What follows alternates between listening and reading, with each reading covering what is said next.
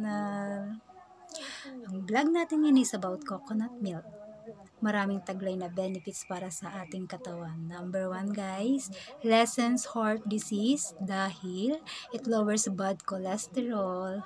Number 2, controls diabetes dahil ang virgin coconut oil may taglay na antioxidant. Number 3, good for weight loss dahil may capric at caprilic acid itong taglay. Number 4, good for treating Alzheimer's dahil may properties ito na good for our brain. Number 5, may anti-inflammatory, antibacterial at antifungal properties ito. Number 6, good for prostate gland dahil ito may zinc. Good for treating anemia dahil meron din itong iron. Good for our immune system dahil may lauric acid ito na nagpa-fight against infection. Good for moisturizing skin, good as makeup remover, and good for treating sunburn. At it promotes hair growth.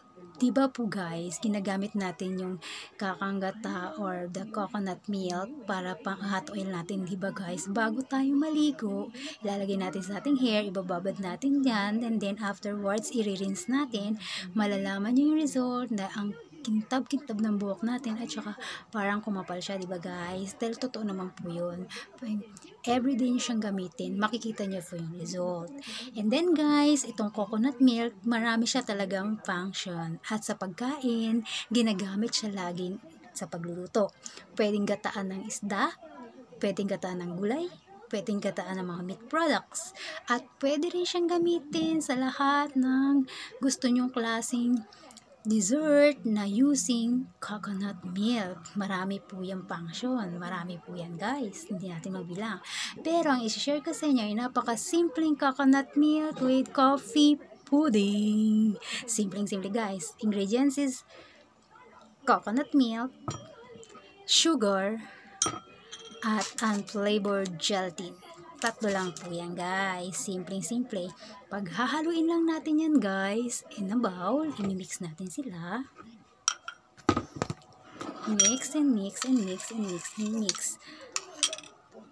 Imimix natin yung coconut milk. And then the sugar. And then the unflavored gelatin. Measurement. Kung gusto niyo po guys na matamis, 1:1. For 1 cup of coconut milk, 1 cup rin po ng sugar. And then about the gelatin naman po, 2 tablespoons sa 1 cup. Diba? Haluin nyo lang.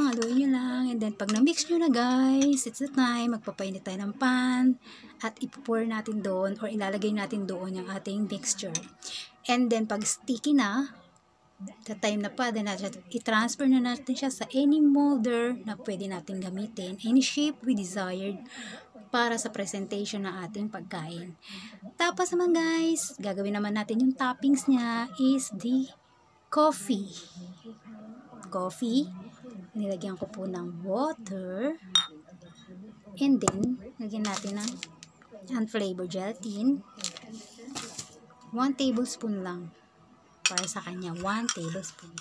And then pag na-mix na natin to guys, yes, another pan, papainitin natin at ilalagay natin itong coffee mixture with gelatin at with sugar and water.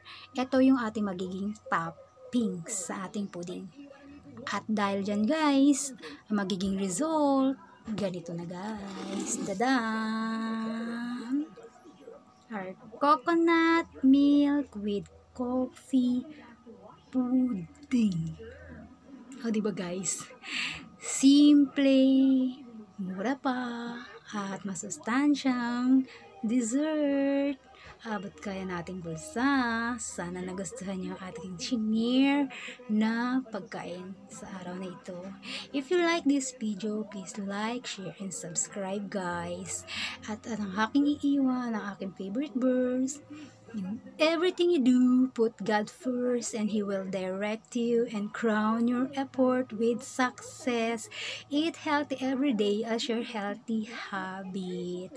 See you in my next vlog guys. Thanks for watching. Bye.